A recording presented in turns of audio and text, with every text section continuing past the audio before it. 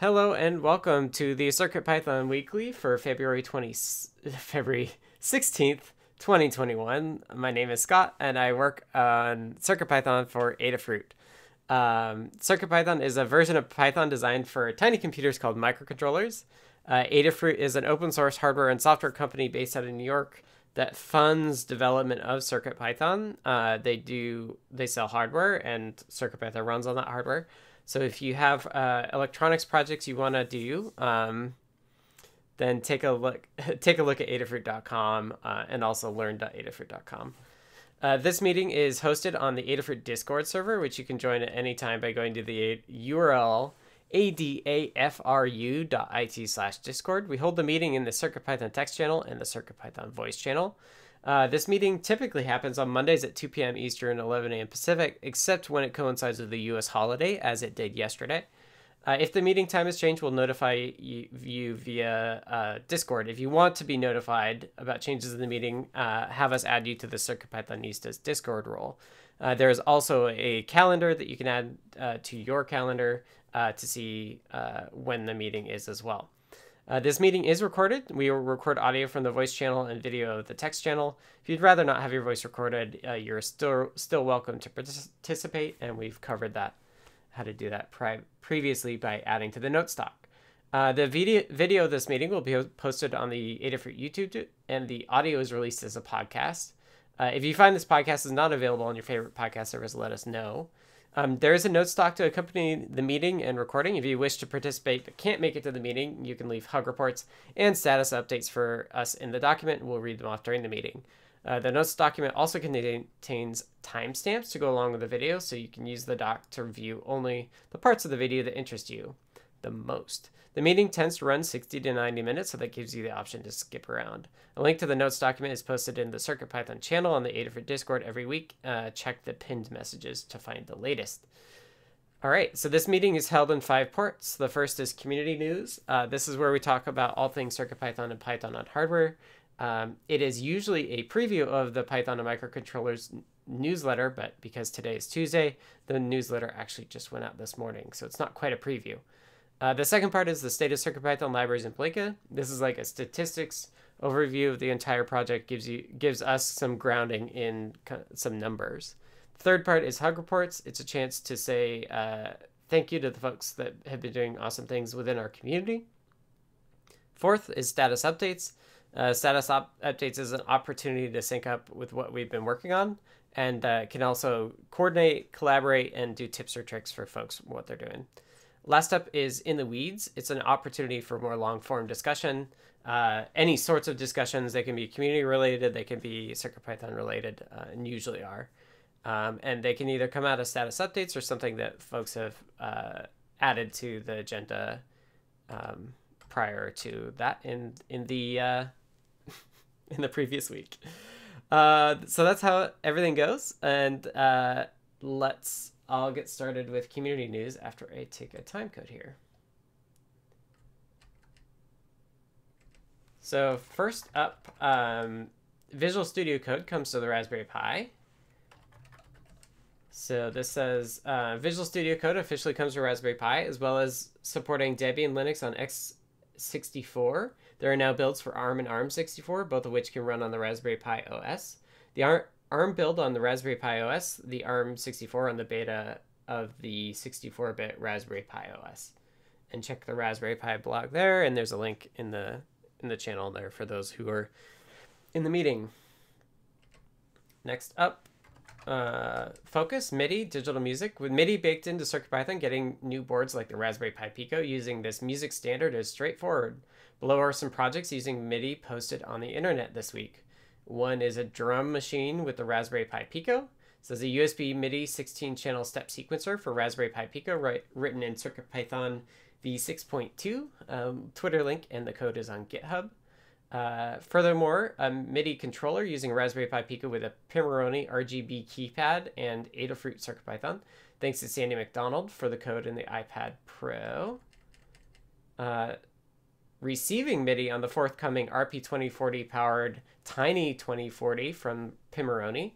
MIDI notes over USB make the LED light red, but you could hook up a whole chain of neopixels and have them blink in time to your music, or have solenoids to hit a real drum. You name it, programmed in CircuitPython. And lastly, MIDI in for 3.3 volt microcontrollers using Raspberry Pi Pico or Circuit Playground Express and CircuitPython and MicroPython. And the next focus we have here for projects that folks are doing is HID keyboards. So using CircuitPython boards for the USB HID, human interface device standards, such as keyboards and mice, has been appealing to new Raspberry Pi Pico project builders. Keyboards, software control, and mouse control are all possible with USB HID. Here are some projects using HID this past week. The Pico Producer, a Raspberry Pi Pico-based 12-key HID keyboard, kind of like a Stream Deck. The Pico Producer is an OBS controller, OBS being the Open Broadcaster software. I think that's what it is. Using a Raspberry Pi Pico, a 3D printed case, and CircuitPython. And that's it. So the CircuitPython weekly newsletter is a CircuitPython community-run newsletter emailed every Tuesday. The complete archives are available at adafruitdaily.com/category/CircuitPython. It highlights the latest Python and hardware-related news from around the web, including CircuitPython, Python, and MicroPython developments. If you want to contribute, please go to the we have a GitHub repo for it. It's github.com/adafruit/CircuitPython-weekly-newsletter, and check the drafts folder there. Please submit a pull request with anything you want on there, or if you're on Twitter, you can tag @AnEngineer on Twitter. That is @ANNE_engineer on Twitter, or email an_b@adafruit.com with all your latest tips for cool Python on hardware stories of the week. And with that, let's go to the state of CircuitPython libraries in Blinka. So this is a section where we talk about like the statistics of the health of the project. It's a way to ground us in how things are going. So overall, sorry, I'm taking time codes. We had 54 pull requests merged from 23 different authors. Some new names I don't recognize on here is Thijs Tramstra, K. Tebow, J. Edgar Park.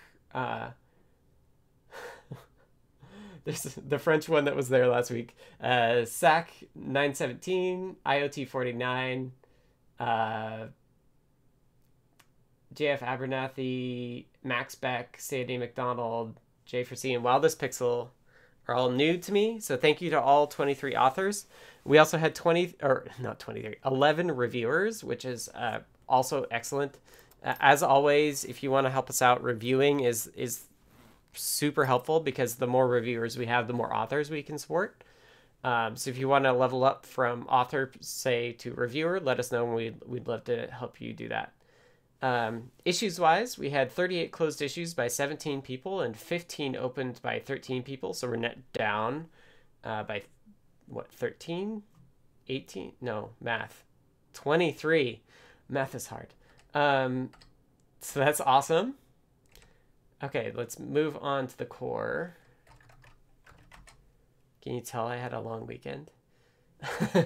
Okay, so for the core, we had 4 pull requests merged from 4 different authors. Thank you to those authors. We had 4 reviewers as well.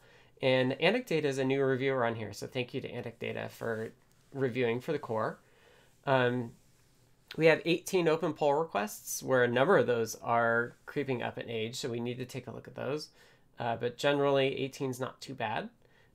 We had 8 closed issues by 5 people and 4 opened by 3 people, so we're net down 4 as well, for a total of 395 open issues. Now, this number is growing slightly over time. And the way that we keep track of like whether we're staying on top of the issues or not is by tracking or triaging and marking milestones. So we have 4 issues not assigned a milestone. Those are ones we need to take a look at. We've got 7 open support issues, which we should probably look at as well. They don't tend to need to stay open very long, because those are like questions and stuff, not necessarily things that we need to fix or implement. And we have 315 open issues marked long-term. So those are the things that we'd like to get to at some point, but have no immediate plans to. So that's where we are in the core. Overall, we've been keeping an almost one beta a week pace, thanks to Dan, who's been doing those releases and getting lots of new stuff out, particularly for the Raspberry Pi Pico. So thank you to everybody for working on that. I think the plan is to kind of stay in the beta phase for a bit while we stabilize and add stuff for the Pico. At some point, we'll also, well, some point soon, we'll have other boards with the RP2040 as well. And so that's something that we're very aware of as well. So that's it for the core. Let's me kick it over to Kattni for the overview or the stats for the libraries. Thanks, Scott. So this applies to all of the Adafruit CircuitPython libraries. So everything that begins with Adafruit _ CircuitPython _, as well as a few extras such as Cookie Cutter and the Community Bundle. So we had 46 pull requests merged, which is a pretty high number, but I know we had a few of the CI updates still in the works, and those were merged, so that was good. But with 18 authors, there were definitely a number of non-CI related PRs, which is excellent, and 11 reviewers. In terms of merged pull requests, the oldest one was 166 days old, and I'm really excited to see this one. We updated our library Cookie Cutter. It's now possible to have a more community bundle friendly cookie cuttered library, depending on how you answer the questions. So that was really great to see. And early hug report to Foamy Guy for updating the guide to go with the sharing a library guide. The cookie cutter section was updated to match it. Let's see. So that leaves us with, wait for it, 53 open pull requests. We had 26 closed issues by 13 people and 11 open by 10 people, so we're net down, which is excellent, leaving us with 280 open issues. 7 of those are labeled good first issues. If you're interested in contributing to CircuitPython on the Python side, consider going to circuitpython.org/contributing. You'll find all of this information and more, including a list of open pull requests, a list of open issues, and some library infrastructure issues. You can search the open issues. If you're new to everything, good first issue is a great place to start. And there is a guide on contributing to CircuitPython using Git and GitHub. So if that's something you're new to, don't let that intimidate you. The guide is there to help, and so are we. We're available on Discord all the time to answer questions. And we had 1 new library this week. And then the list of updated libraries was many pages long. So I removed it from the notes. That's because we're still doing the releases on the latest library sweep of CI update stuff that we did. So that's why it was so huge. And that's where we are with the libraries. Awesome. Thank you, Kattni. Okay. Next up, we have Blinka stats from Maker Melissa. Hello. So for Blinka, which is our CircuitPython compatibility layer for Raspberry Pi and other single board computers, this week we had 4 pull requests merged by 3 authors and 2 reviewers. There are 3 open pull requests left, and there were 4 closed issues by 4 people and 0 open by 0, leaving a net of 50 open issues. There were 1,929 PyPI downloads in the last week, and we are currently supporting 67 boards. And that's it.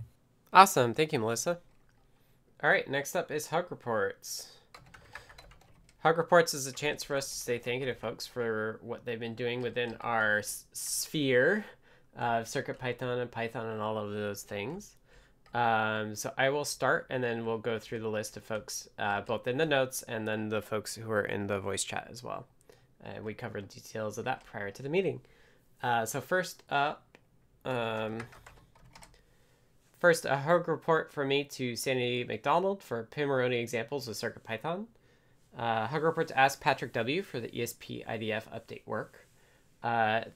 Hug Report to H. Wiguna for bug filing and asking really good questions on Discord.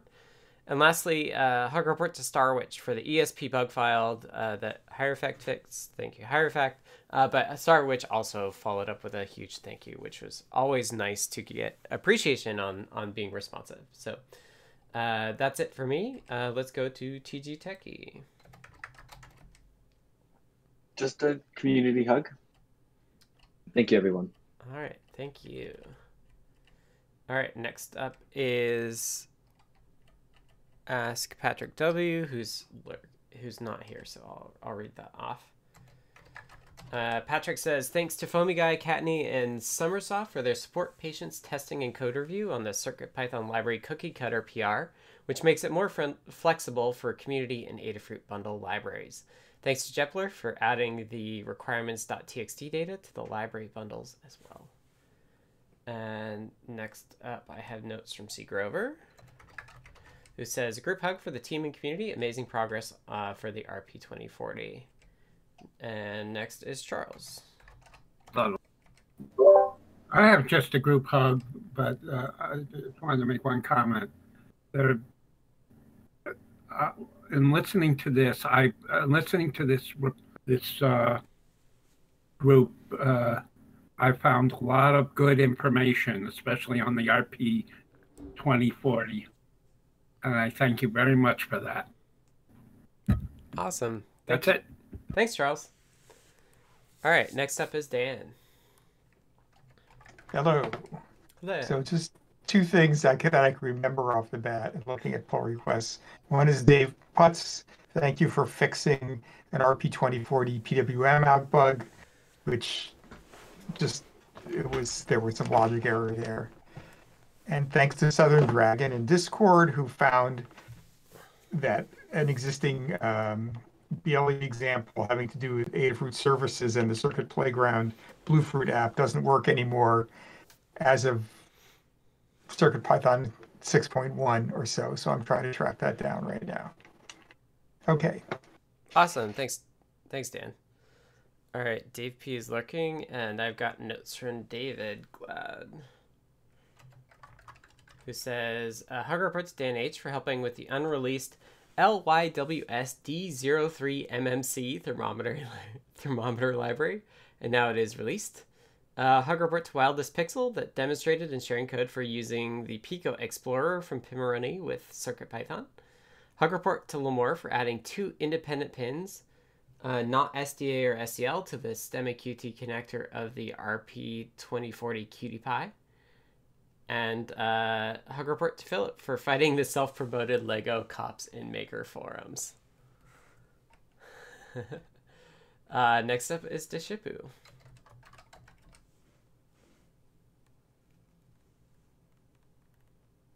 Right, sorry. So thanks to Dan for reviewing and merging my pull requests. Thank you to Scott for giving me advice on how to write those things.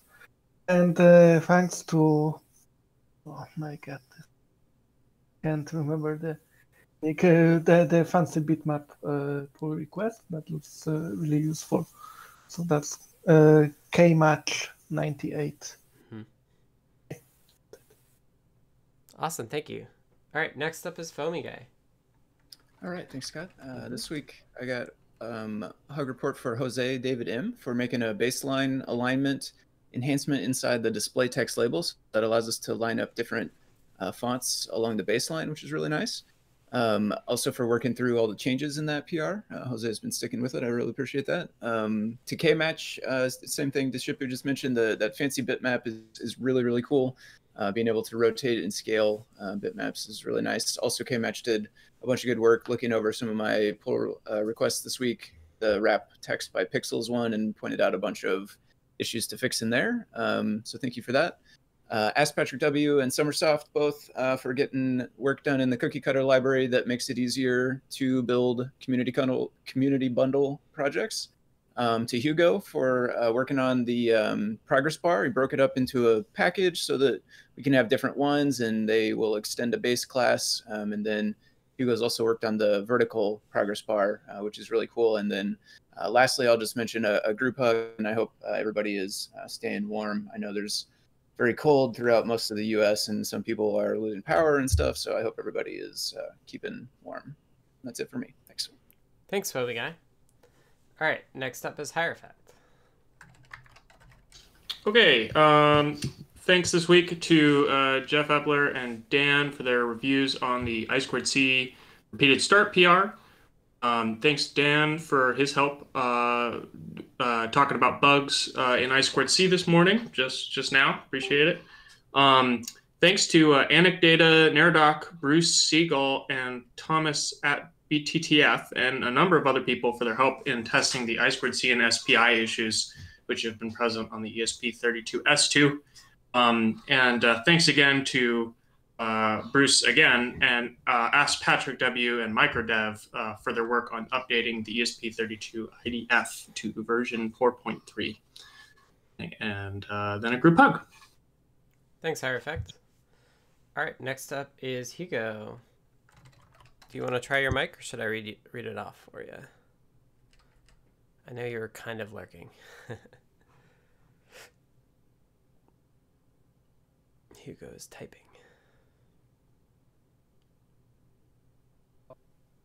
Now can you hear me? You're a bit quiet, but I can hear you. Okay. Still getting Discord set up on this computer, so sorry about that. It's all good. So first off, hug for KMatch98 and Foamy Guy for all the help, feedback, and information they've given me while I'm working on that progress bar library. To Stir for the patience in answering some of my more newbie-like questions while he was putting together a board.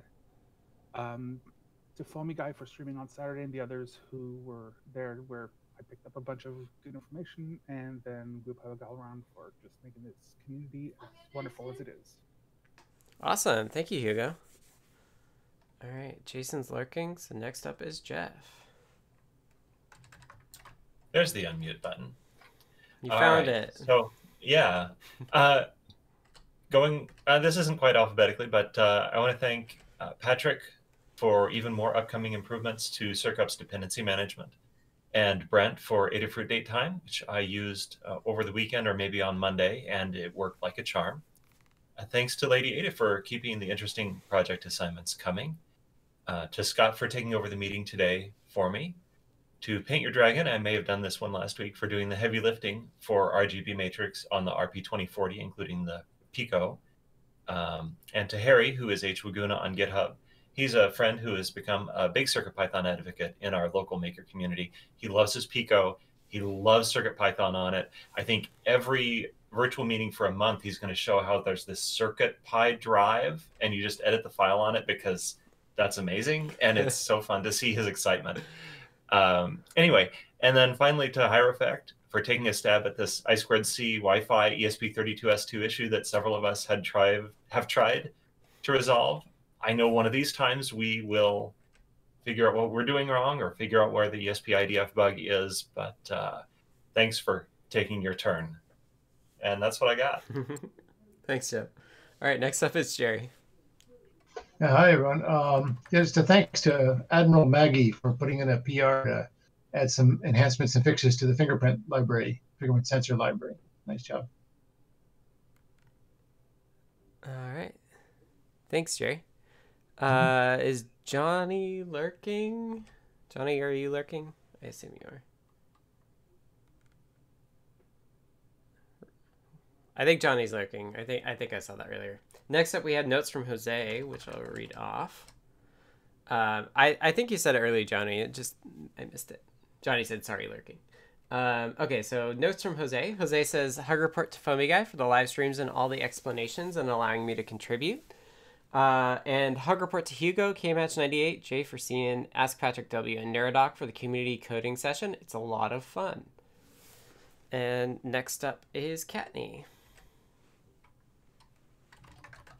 I just scrolled away from things. Hold on a second. I feel you. Trying to update the notes. Okay, so I have a hug report for Foamy Guy for picking up a bunch of PRs over the last week. RIP my inbox, but it's excellent to come back and archive 90% of what's in there because it's all been merged.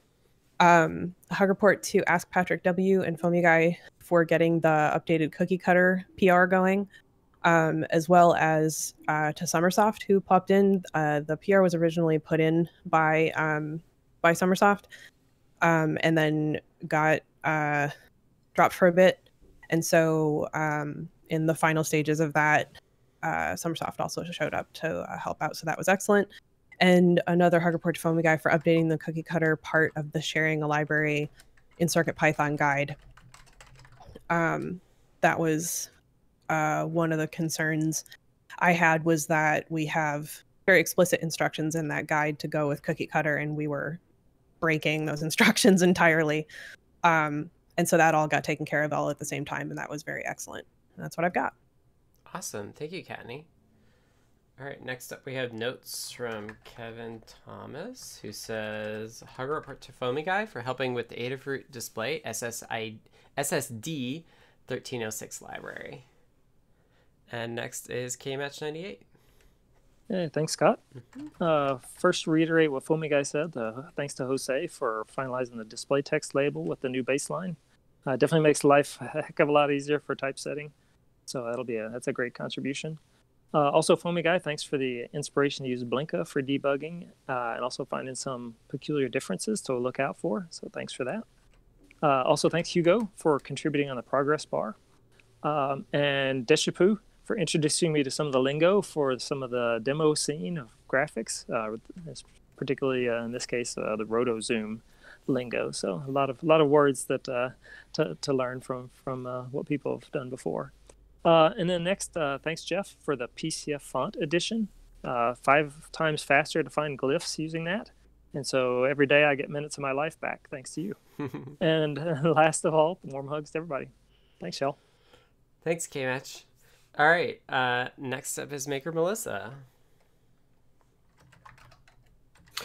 Hello, I wanted to give a hug to Anecdata for helping out when I was having trouble with the ESP Home on the ESP32S2.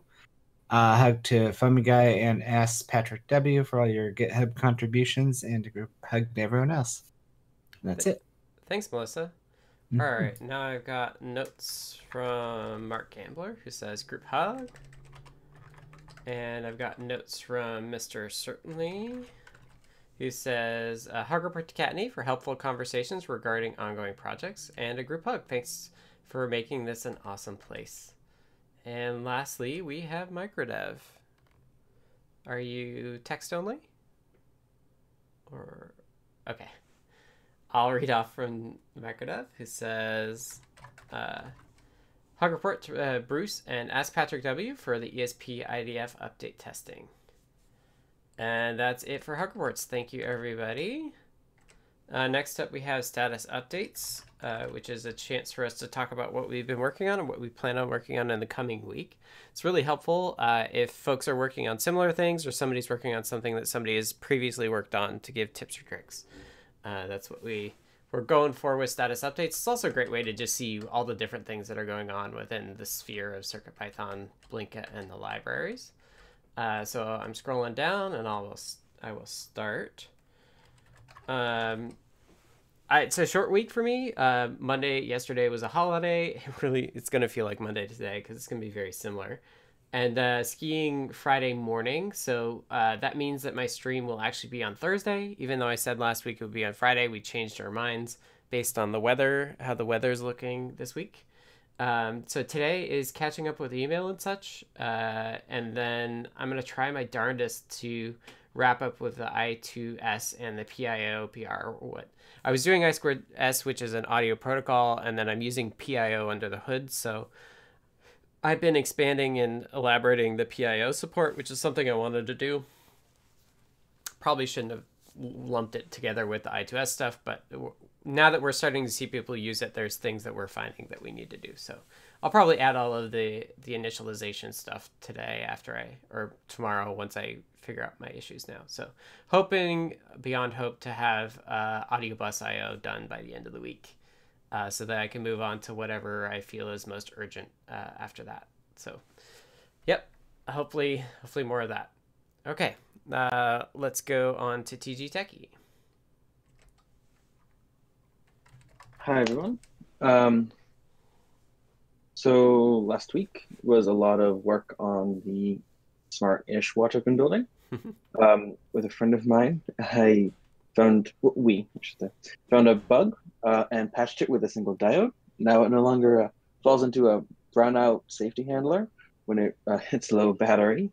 And that leaves only one known issue with it, which is Bluetooth, which still isn't working. Although I've made a little progress in debugging that. And lastly, last week I started for my job, actually, this is non-Python news, but making a C code formatter for the makerspace at my college. It's supposed to be a little bit like Black, the code formatter, but for C. After trying and using Black in my personal Python projects, I was like, this is great. I want this for C to make it simpler and easier. And they said, go for it. So I've been working on that. Have you looked at like A style or Clang format? I've not heard of A style. I've looked at Clang format. Neither of them are like Black where you don't configure it, but they are both C formatters.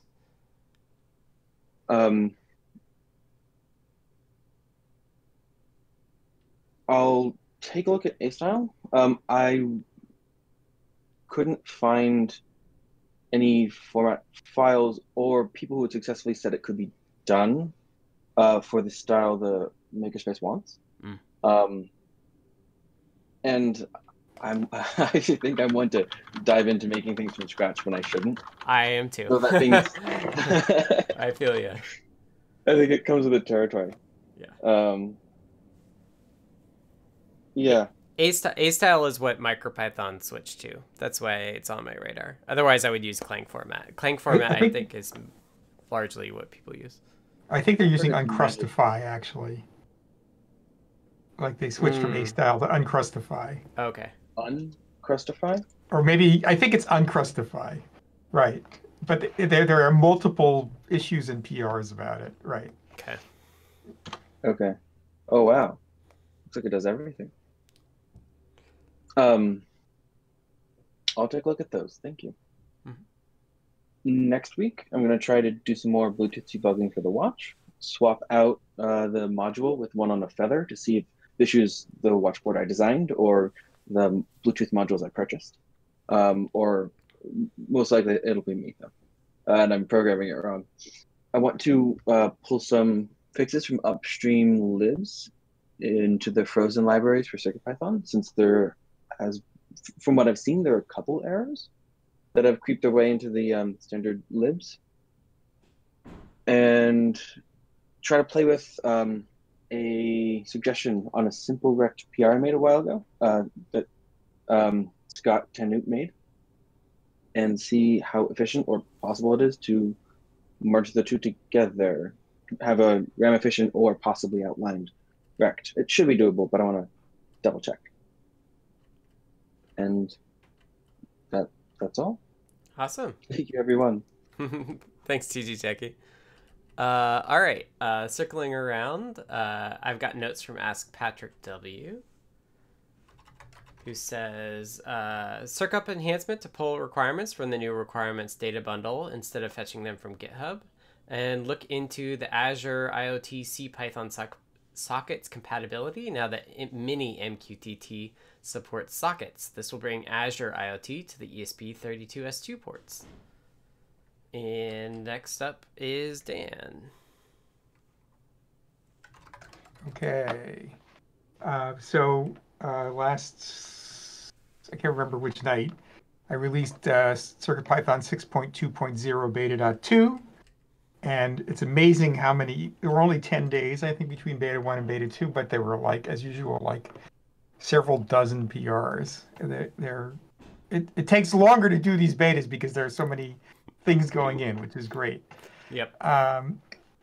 Another minor thing I did is that we were sort of trying to finish off the native Adafruit SPI device support, which was put in, removed, and then put back. And there was one more dangling thread there, which is that the Adafruit SD card library, which is a Python support for SD cards was using something, it was sort of going into SPI device, and so I fixed it so it doesn't do that anymore. And and then we were able to undo making that property available in the native library. So it's all set now. And then finally I released the longest part name member LYWSD03 MMC library, and which is from Xiaomi Mijiji, Chinese large Chinese company, and it's a Bluetooth hygrometer and temperature thing, which is very cheap. It's in the store in Adafruit, but we haven't gotten stock yet, so it's coming soon. But you can get it elsewhere also. And then finally, I've been working on secondary, this idea of a secondary USB channel, serial channel that doesn't interfere with the REPL, and I have it sort of half working right now. I'm adding some more features with it and trying to debug why it will receive characters, but when I write to it, I don't see the characters come out. Okay. Sounds like progress, Dan. It is progress, yeah. Awesome. I think we underestimated how much people are going to like that. I think it's going to be really cool. Lamore is very interested in it. She has all kinds of, I think she has a backlog of products that she wants to do. Yeah. Of libraries and stuff. Yeah. Right. Yeah. Warrior Wire says that will be amazing too. Okay. Let me read notes from David Glad,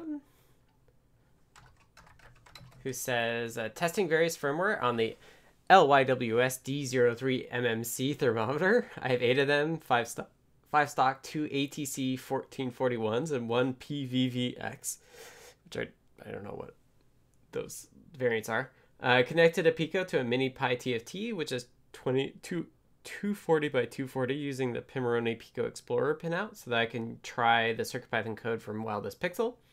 I tested CircuitPython development with limited internet connectivity. The size of the USB file.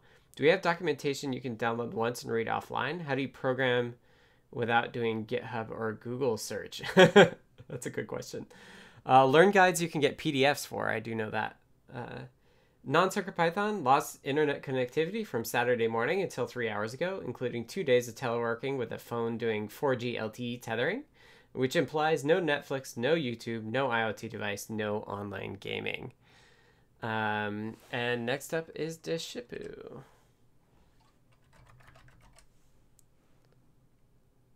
Yes, I finished. I'm focusing on a bit more on games for CircuitPython recently. I finished, actually ported the Tetris I have written some time ago for the Halloween. Now I ported it to Pew Pew M4 and the PyGamer and PyBatch devices. And now it's a proper Tetris, so the lines get deleted and get a score and so on. So, and it's only like 140 lines of code, so it should be easy for people to adapt to their own devices. Awesome. Yeah, I'm trying to make a game with an isometric view where you walk around, and I will have an in the weeds question for this. And I also started to try to write that library for getting controls independent of the device for the game, and I don't really like the way it came out, so I'm going to work on that a little bit more. Mm-hmm. Well, that's it. Awesome. Thanks to Shipu. All right, next up is Foamy Guy. All right. Last week, I reviewed the PR for the cookie cutter and tested that out a bunch. I used that on some of my own libraries, and I made the updates in the guide for that to go along with the new prompts. I fixed a few issues that were found in the pixel wrapping function that is going to go inside of display text. I tested and reviewed a PR that fixed a scale issue that we found inside of display text where it caused things to get extra scaled, like 2 times as big as they should be on Blinka. And I beat my head against that one for a while and never did come up with a fix. And somebody figured that out last week. It was I practiced the name. It's Le Samurai Porpe. I think it's Purple Samurai maybe. So shout out to them. Thanks again for that fix. That was really cool to see. For this week, I want to give a final look over to the base alignment PR, which is in display text as well, and probably get that merged unless anybody has any objections to that. So anybody who is interested can check that out. I want to continue working on refactoring my what is now going to be a GUI layout inflator library. So previously, I had built this library that inflates some JSON layouts for you into display.io objects. And I also had included some layouts in there that would do some of the stuff that's now kind of in the actual display.io layout library. So I'm splitting that up. I'm kind of focusing mine just on inflating, and eventually those layouts will move over into the real library. So I'll be working on that this week. And then lastly, I want to test out the vertical progress bar specifically, and also there's a new matrix portal example that is in that same PR that I want to try out this week. And that's what I got. Thanks. Awesome. Thank you, Foamy Guy. All right, next up is Hierophect. Alrighty, last week I finished up the I2C repeated start bug, putting in all the kind of IRQ infrastructure and stuff that was needed for that. That's on STM, right? Yeah, it's on STM, yeah. So that should be all done. It's working well.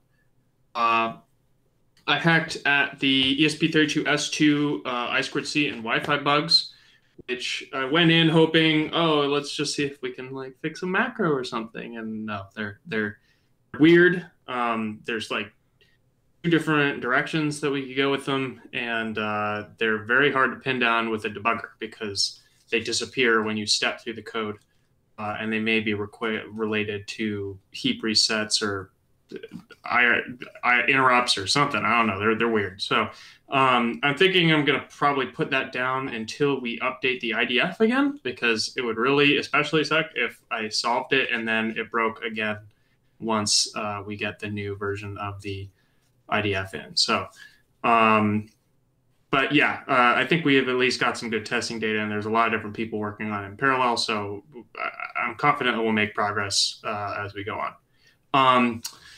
I fixed some minor, just little itty bitty PRs here and there, and I read through a bunch of the existing low power code across the different ports in preparation for what I'm doing this week, which is going to be getting started wholesale on STM32 Deep Sleep.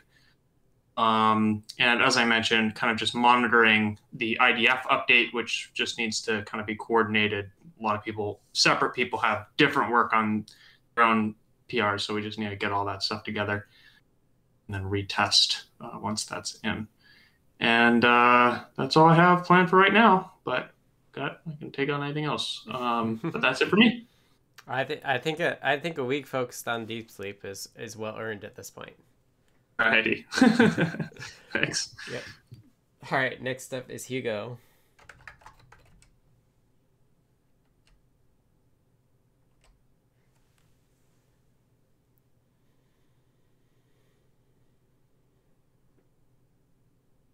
I might have to read it off. All right, I'll read off for Hugo unless Hugo interrupts me. Oh, sorry, I muted. I learned, but I did not. Go ahead. All right, so last week I did finish the progress bar refactor, but it is very rough and has some visual quirks. So I just need to port some of the code I'd originally written to fix that up. So that's going to be this week. And then I also dug into using Pylint with pre-commit instead of separate, because I burned several builds on GitHub just due to Pylint issues.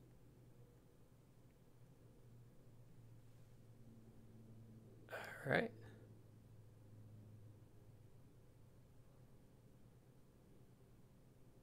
Did you talk about this week, Hugo?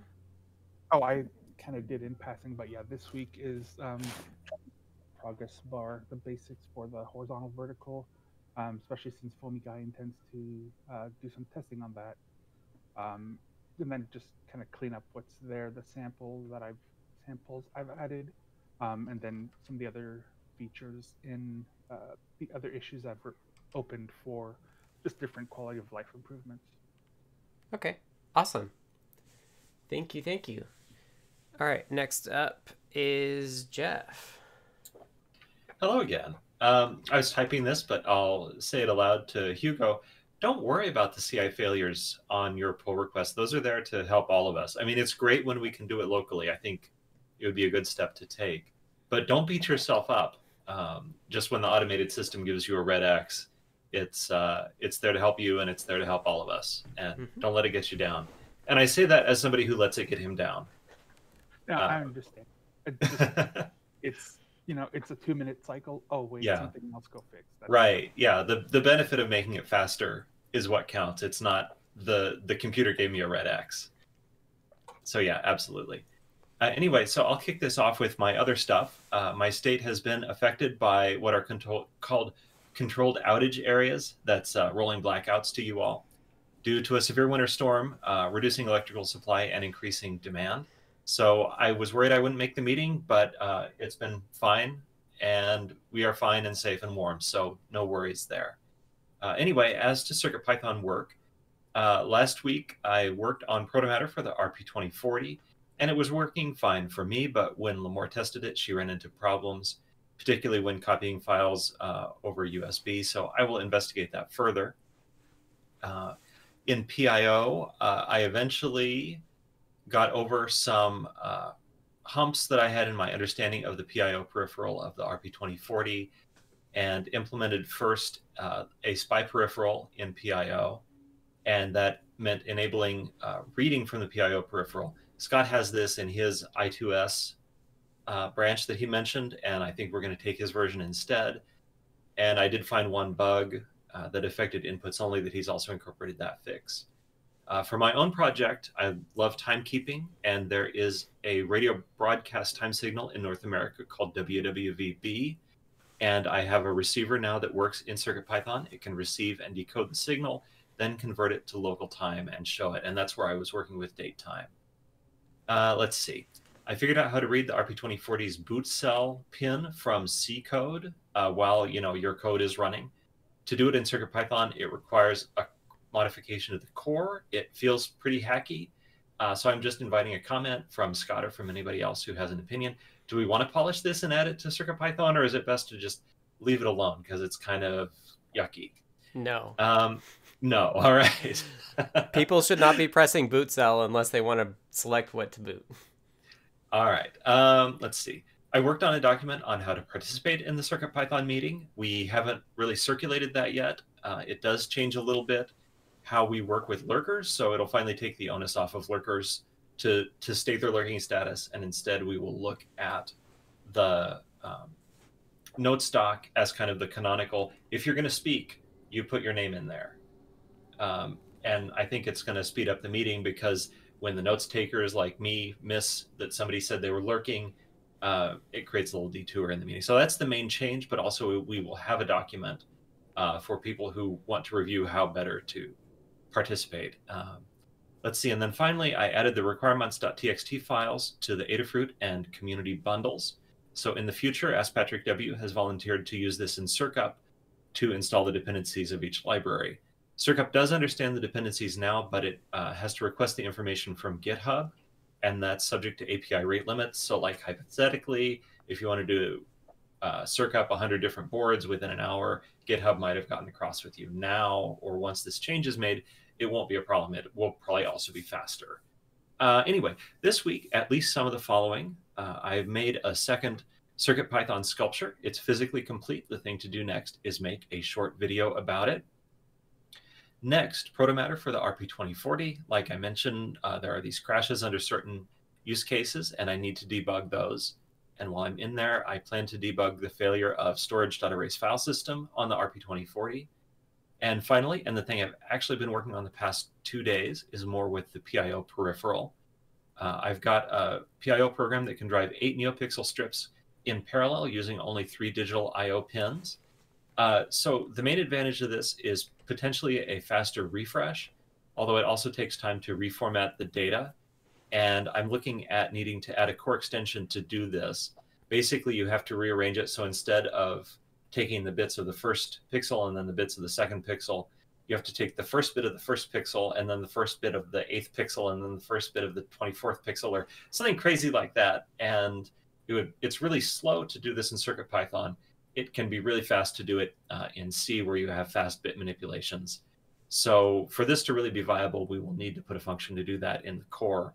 But man, it is really neat to be able to drive 8 independent NeoPixel strips, and they update so fast. It's wonderful. Anyway, that's what I've been up to and what I'm going to be up to. Thank you. So for the proto-matter thing, I think when we erase, we're supposed to turn off interrupts. But it's weird on the RP2040, and the IMX has this too, and the ESP has this as well. It's like, remember that running code can do flash accesses, right? So if you're in a state like where we think we're modifying the flash, because of the drive stuff, and we get an interrupt that is trying to run off of that, like, you're gonna have a bad time. So I think we have it off, but like that's where my brain goes when I hear something like that. All right, I will investigate that. All right, next up is Jerry. Hi. So I always find it hard to resist when somebody in the forum has a question about the RFMs, and so I always like playing with them. So spent a bunch of time helping somebody get an RFM9X project working. It was kind of fun. I learned a lot. And then somebody else had an issue. They posted it actually into the RFM9X library as an issue. Not sure it really is an issue there, but it's a good place to track this. They were getting some interference, or thought so, when they were using the RFM with the GPS. But I don't think there's any real issue there. But the cool thing was that this would not have been possible before we built the new RFM9X board, with the built-in libraries. And there's a cat. So it was really, actually, I was really, really having fun seeing just how much could be fit into that code. Something that I really never even thought about being able to do on an RFM, on an Feather M0 RFM board. And then another user that same user is also trying to use an M0 Blue Fruit with the RFM9X. There, it's a little different because nothing's built in and it's tight memory, but just playing with it now and trying, the new CircuitPython and all the memory is getting better, so it looks like it might be usable. A bunch of testing to do, but it's been a fun project to play with, and it's reminded me a lot of stuff about Bluefruit, and I'll bring that up in the weeds later. And so my next week is to keep poking around with that RFM9X and Bluefruit stuff, and then for fun, came across the guides that said how to set up an RPI4 as a home assistant. And the guides, there are a bunch of guides on it, and they're really nice. And one of the really cool features was that you can read and write NFC tags. I have a bunch of NFC tags, and you can program them from the Home Assistant and then use them to trigger events. So it's actually kind of a cool tool. Learning lots of things about the Home Assistant and triggering stuff. Awesome. Thank you, Jerry. Yep. All right, next up is Katney. Hello. So let's see. Last week, finished up a new page in the CircuitPython Essentials Guide, which is talks about board, import board, dir board, and built-in modules in CircuitPython. It's all stuff that we use, but something we never actually explained. So there's a page for that in the CircuitPython Essentials Guide, and it has been mirrored into every single CircuitPython compatible board guide that we have, because it's very important and these questions come up a lot. If you find a board guide that it didn't get mirrored into, please let me know. I'm pretty sure I got them all, but they can sneak in. I got some blogging out of the way. We always blog new and updated guides, and I had a whole slew of them get kind of backed up, and so I did that. Published the ISO 1540 guide. Added a couple of things to the welcome to CircuitPython guide, which was the explanation of CircuitPy file system use and the explanation of what CircuitPython does when your code ends.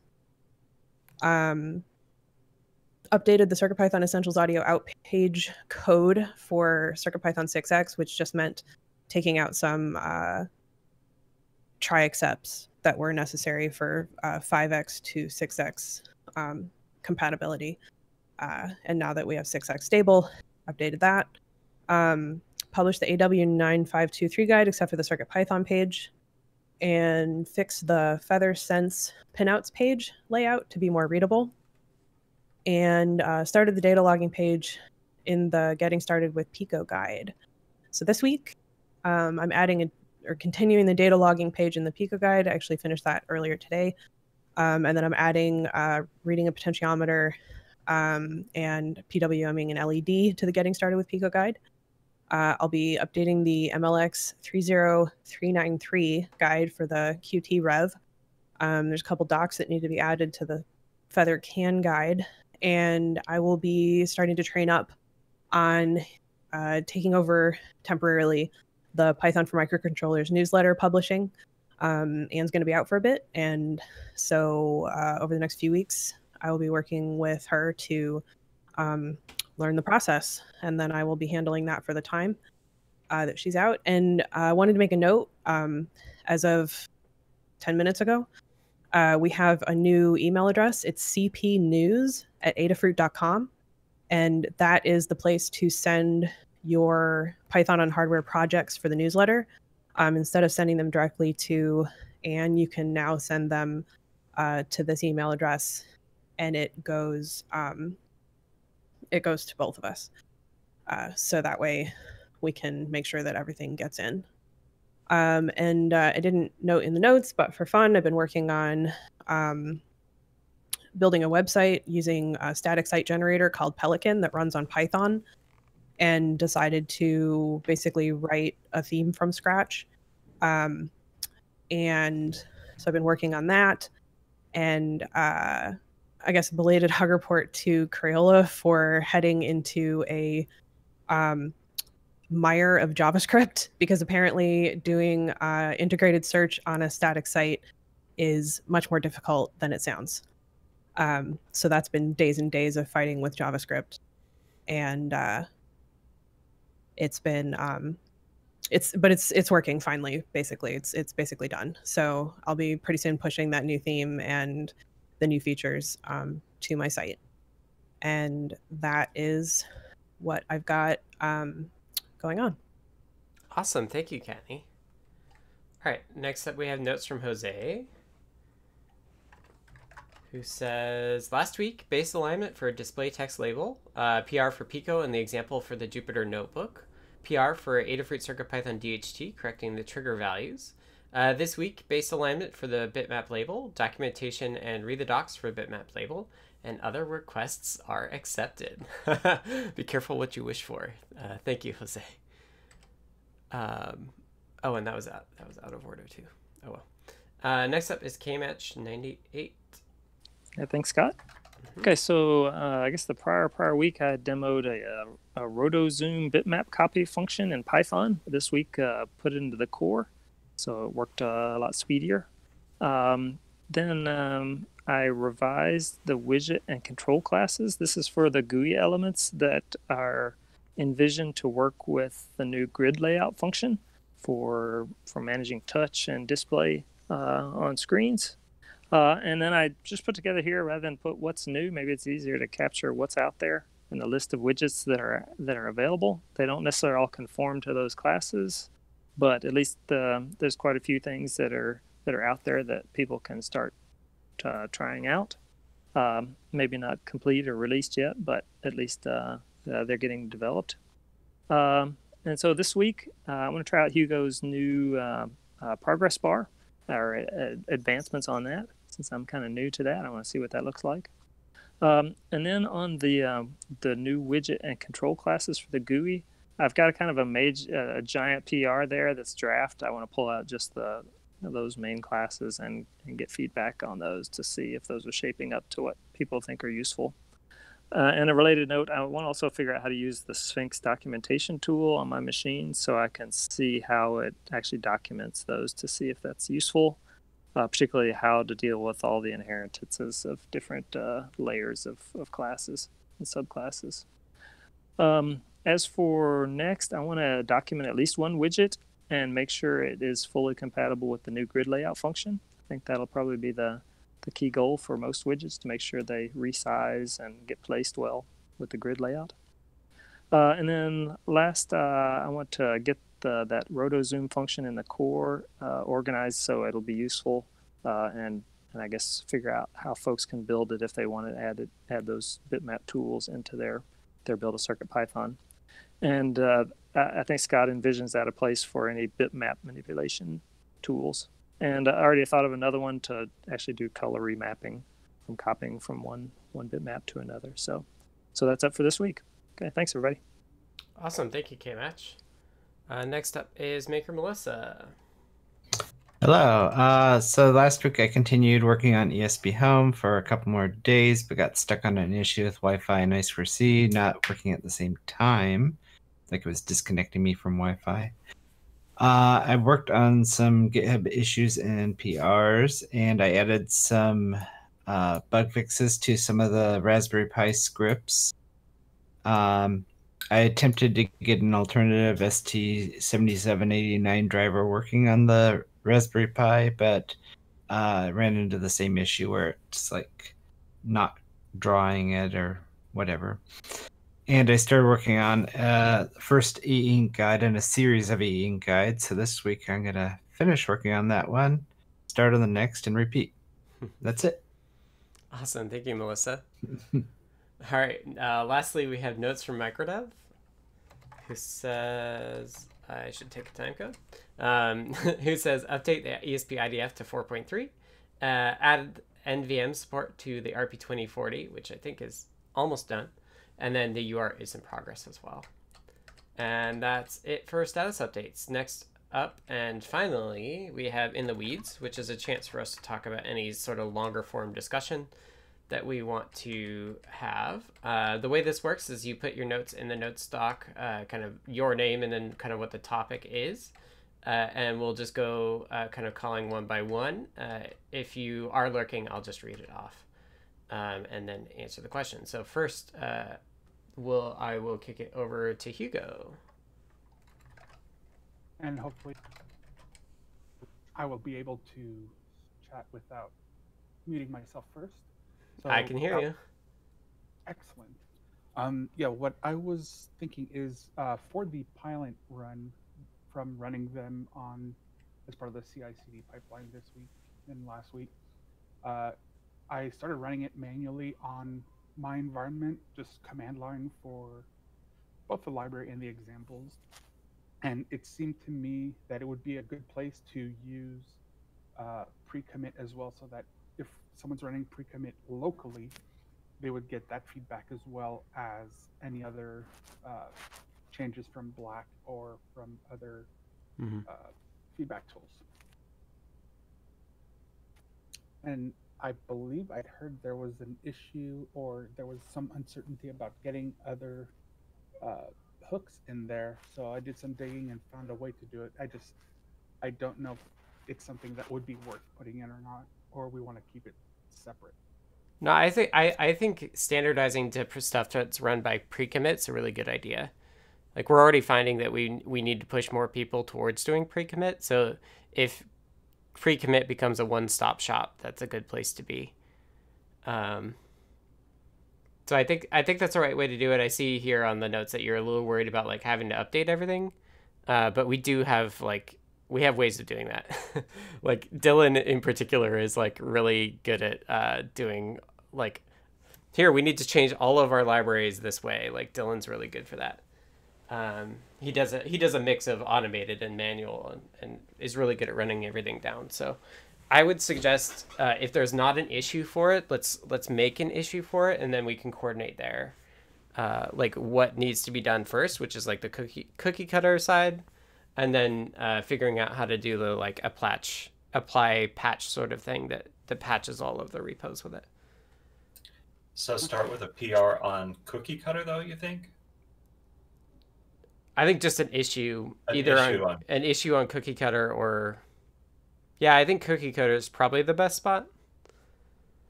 And And Yeah, you that's tend to good want to to know. start there because that makes all the new libraries up to date with it.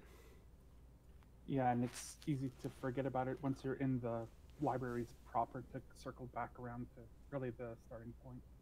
Right. Yeah. I'll open an issue with that and put comments and information in there on what I've had to do to make it work. Awesome. Yeah, that sounds perfect. And for those just listening, there's 3 folks in the chat that all +1 the idea of standardizing on pre-commit. So thank you, Hugo, for doing that. Looking at your gist of the pre-commit, the concern I have, and I raised this because I was burned by trying to add something to pre-commit within CircuitPython, is that there don't seem to be commands to install the required version of Pylint. And if those tools aren't there, which they won't be in the context of the CI system, or if the version is different, then you can get different results or just get an outright failure. So I think some work will be needed on that pre-commit script so that it ensures those are installed, but otherwise it looks like a good start. Okay, is that something that would be worth having in the requirements TXT file? I'm not sure the correct way to install these dependencies for pre-commit. I think, normally when you run it, it creates virtual environments and things. But when you're directly calling the Pylint command line program, it's not going to do that. And so this quickly gets beyond my expertise in pre-commit. It's just reminding me of the trouble that I had when in CircuitPython, I wanted to move the make check translate check into pre-commit, and it led to problems that I wasn't able to resolve. So just something to be aware of, but I don't actually know what the fix is. Okay, I appreciate that. I'll bear that in mind and see if that comes to be a problem, how to go about resolving it. Yeah, I think Python usually has the notion of like development requirements as well. Like I think there is actually like a dev-requirements.txt that is used occasionally, so that it's possible that there's like a second way to specify requirements that are only for development. Okay, I made note of that because I'm sure I'll do that. Okay. As a side note, it's worth noting that pre-commit requires an actual revision number. It's something we have to update across all the libraries. So using latest and stable is not supported. You're not doing that in the Pylint section, and you must have copied the initial section from one of the non-updated libraries, but I just wanted to make a note of that for anybody who's working with pre-commit. You have to give a revision number. You have to choose it and pin it, right, and deal with that, and then deal with updating it as time goes. Okay, I will do that. Awesome, thank you. All right, I'm gonna move on. Next up, we just have a question from Jose. So Jose asks, just wondering if there's a long-term plan speaking to implement I2C peripheral for the Pico, or even if this would be possible. And I would say it's possible. I believe that the peripheral can do it. It's not high on my list because frankly, I'm a bit overwhelmed by all the other stuff people want. So I don't expect myself to get to it before I want to get onto something else. But if you'd like to take a crack at it, that would be awesome. I think it is doable. It's just like, it's a relatively new module for us, and I don't think a whole lot of people use it. So I'm hoping somebody else will do it, is the short of it. And Jose's typing, so I'm just gonna wait to see what their response before we move on. Yeah, so looking at the SAMD implementations, I think are the only ones we have there. That's where I would start. And of course, if you have questions, Jose said, thanks, I will see the M4 implementation. Yeah, so if you have any questions about modifying the core of CircuitPython, this goes for anybody. If you ever want to get into it, but you're struggling with something or have any questions, like, I promise you, I will take the time to walk you through it. it is in my best interest, and it's in all of our best interest to get more people working in the core. So if you've ever wanted to do that, but needs some help getting over a hurdle or two, please reach out. We'd love to get more folks working in the core. Okay, with that, let's go on to the next one. Next up, I think, is from Jerry.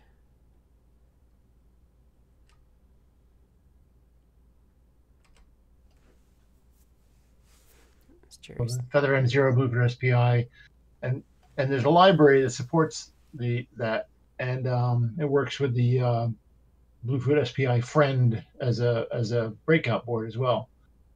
And I was just curious, a while ago we talked about one thing that people have asked for a couple of times is why don't we support the UART Bluetooth friend? And I think it's not a big change or big, it wouldn't be too hard to add it. But my question is there any interest in continuing to support that library, or are you really looking to deprecate it and ignore it, given that BLEO is so much more usable? I think generally Adafruit's approach isn't to stop supporting something. I think generally we'll keep it working, but we won't necessarily add anything more to it. So if it's interesting for you to add UART, like I think if it was added, we'd be okay fixing it. But you're right. Like if people want to do Bluetooth, we would point them to an NRF, a native NRF option. Okay, it just comes up from time to time because people try and use this thing, and there's not really a great guide out for it. There's a good example for how to use that library. But all right, well, I'll play with it because there are a couple of bugs that were found in it, and issues have been open for 3 years on that library. So, I guess I'll take a look and just and see. So there's no objection to it being added or updated, but no real push for it either. Right. I think the place we would start is we would have to start by not selling it. Right, and we still do still do sell them. That was my point. Yeah. Okay. Yeah, I think generally like just saying the SAMD21s are in this boat too. Like we're not really adding anything more. Yeah. And I think long-term support for the M0 Bluefruit is pretty limited just because of its limited usefulness. I could play around a little bit, I suppose, with trying to play with the build for it to see if if it could be made more usable. But that wasn't the focus. It was really more for the two breakout boards, the UART and the SPI breakout, whether those are useful tools to be used with some of the other processors or not, or there is no.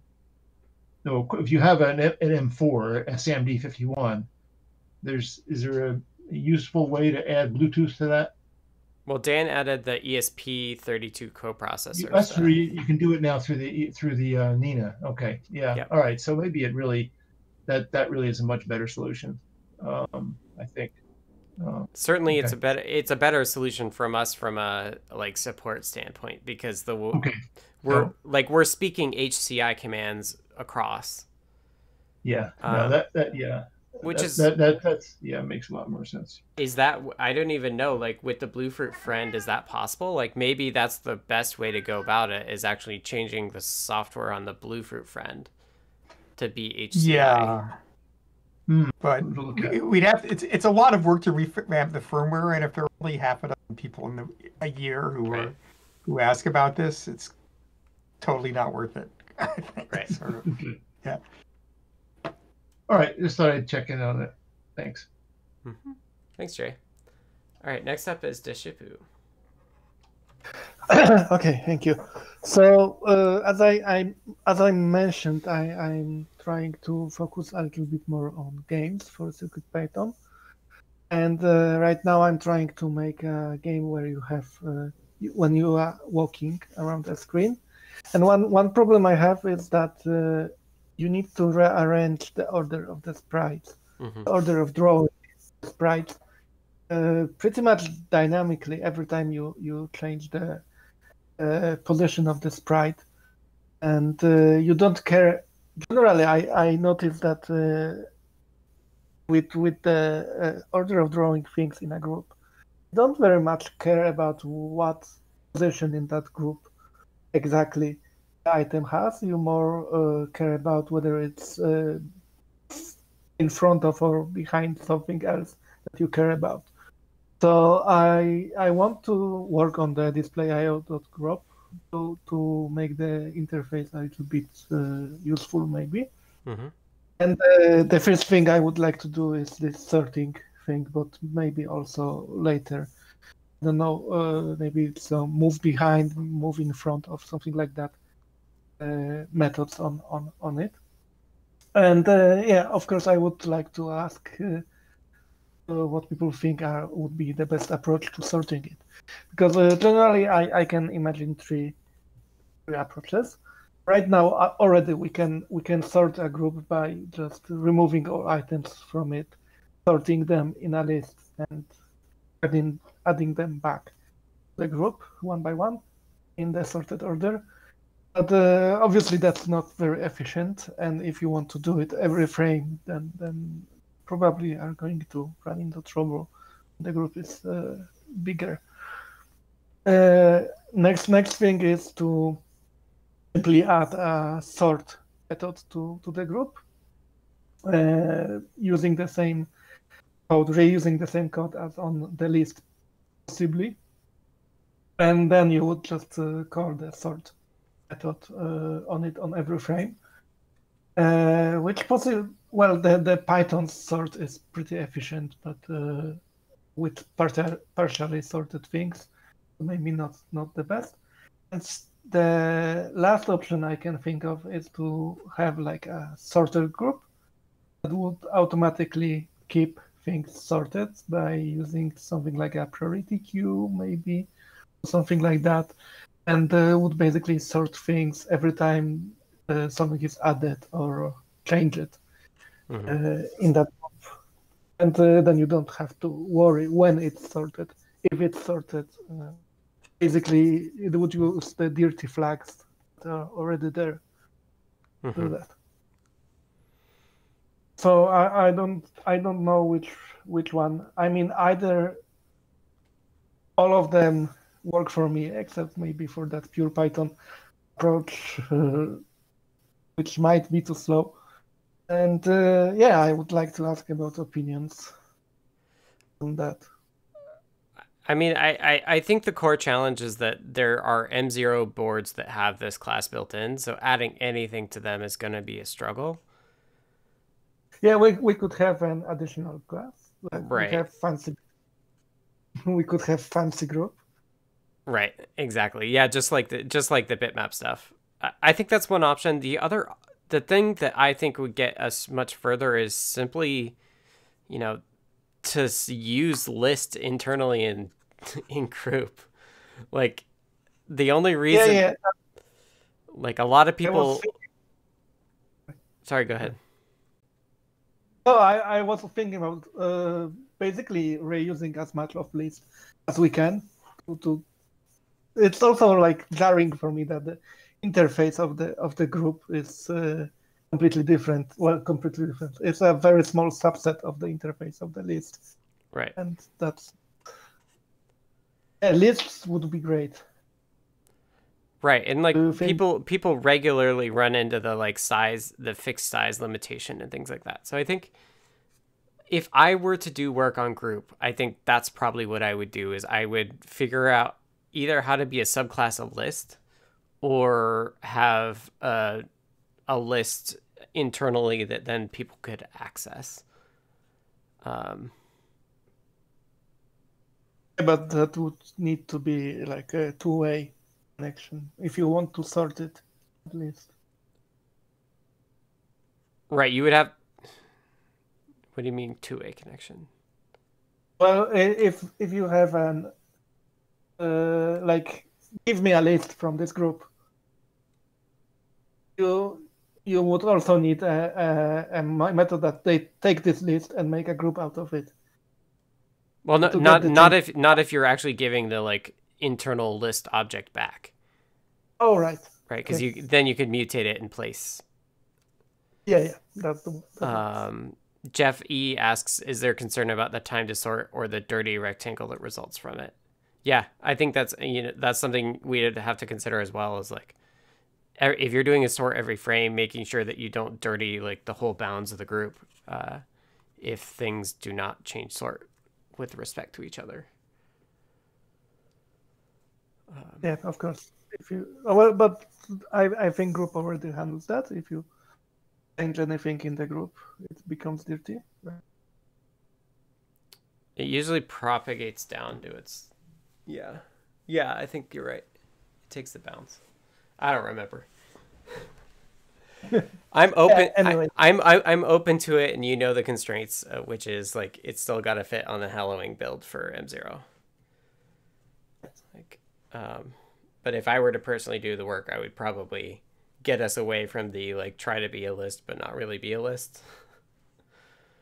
So basically, there are two options. First is to the more desired one is to just use the list or somehow wrap the list inside. Right. I will try that first, and if that doesn't work, then maybe the fancy group in a separate. Yep. Maybe that bitmap tools could be renamed to graphics tools or something like that. I would keep them separate. I would keep them separate. Oh, Lots of small modules is always better, I think. Right. Okay, thank you. Yeah, unless there's like one API that would make it easier, like a swap or something. Otherwise, I would. It's fine having a module that has secret access to under the hood stuff. Okay. All right. One more here. So let me just read it off. David Glad asks, is github.com/GhidraNinja/PIO disassemble a PIO disassembler any way useful for the PIO assembler library to try to make sure it's complete and gives the right result? How many PIO assembler syntax exist, and is the canonical syntax? What features are we missing in current PIO assembler library? So this is all for those of you who don't know about the Pico and the RP2040. PIO is a special peripheral on it, and it has its own assembly language. It is helpful if we did want to start writing tests of being able to like go to and from text and bytes and back. I don't have plans on adding it. There is not really a canonical syntax, because if you read the datasheet, they're like, oh, commas are optional, which means that I originally implemented it without commas. Jeff added comma support. Most of the examples have commas. Is there a canonical syntax? I don't think so. So the last question is, what features are missing? So the actual PIO ASM can do like variables and basic expressions. So you could say like define foo as 1 and then later in some places use foo plus 2 or something, which is not supported by the CircuitPython PIO ASM version. The proper PIO ASM allows you to do like inline C code, which I think is kind of absurd, but that's the way that they handle, like this is something that we're having to figure out in PIO as well, of like, how do you declare all of the setup that happens before your code runs? And there's like no canonical way of doing that in PIO ASM. It's just kind of like, oh, we just put inline C that does all this stuff for us, or we put these magic declarations for MicroPython that gets converted into the MicroPython code. Like there's no unified way of defining stuff like that. Which is what I've been thinking about on the CircuitPython API side. But I think in terms of the actual ASM, like in terms of the actual instructions, I think it's basically complete. It's the metadata around PIO that the PIO ASM library for CircuitPython doesn't handle. Like like wrap targets. Like if you're not wrapping, like CircuitPython will always wrap around the whole program. It won't. In PIO ASM, there's ways of designating that you want to wrap in different places as well. So my approach to new things is always to try to like get at the essence of what is interesting and what people use, and only add this stuff as people demonstrate how things should be used. So with the I2S stuff for PIO, like we're finding things that we need. So like I'm doing reading and read and write at the same time, but that was kind of just happenstance. But like Jeff had this problem, and other people have had the problem of like getting the pin state to be what you expect it to be by default. And so I think that's one thing I just want to do this week to make it easier, which is like if you have output pins, they will default to being output unless you override this keyword arg that makes it not. If you have set pins, they'll default to output, except if you override it. Like just like having some logical defaults that people are already assuming around the initial state of things is something that I think I'm just going to tackle by making more keyword args on the PIO state machine class. Keyword args, they can, like, if you've ever looked at like the e-ink display stuff, like it can get kind of wordy in the docs, but I think keyword args are a great solution on the code side because you only add the ones that you want to be non-default. So on the code side, I think is clear. It's just like the APIs can get a little hairy if you have like 20 keyword args that you can put into a class constructor. It's a little weird, but so yeah, I saw the disassembler thing go by, and that's certainly helpful for like making sure that the code that we generate, the bytes we generate with PIO ASM represents what we think it represents. And I was thinking about writing a disassembler myself for that reason, but it's also, the other thing is that like PIO ASM is only 9 instructions depending on how you're counting. So it's not a whole lot to understand, and programs can only be up to 32 instructions. So there's not like a ton of instructions to look at either. So it is doable to just like go one by one and make sure that it's correct. So that's one thing to consider as well, is like you don't necessarily need a ton of tooling for a program that's only ever 32 instructions long. And in practice, like most things are done in just like 4 to 10 instead. Yeah, I mean, if you want to use it for unit testing and regression stuff, that would be awesome. It's just like I literally wrote that library in like a day just to get it going. So that's something that will come with as it matures. So just to clarify, Scott, you would be happy to see somebody begin writing unit tests for PIO ASM. I would love to see that. Yes. And that is broadly true for all of the code that I ever write. Like the thing with unit testing is that like getting the framework set up is often for me the hardest part.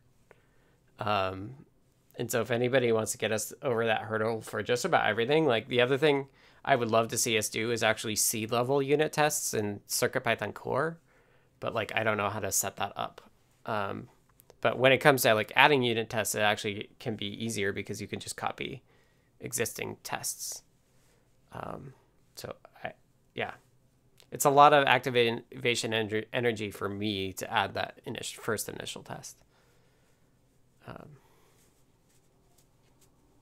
So yeah, it would be good. And like, this is something I've feared since like CircuitPython became a thing, of like, at some point we're going to get so big that like the lack of tests is going to really bite us. And I still think that's true. So it's a good intuition.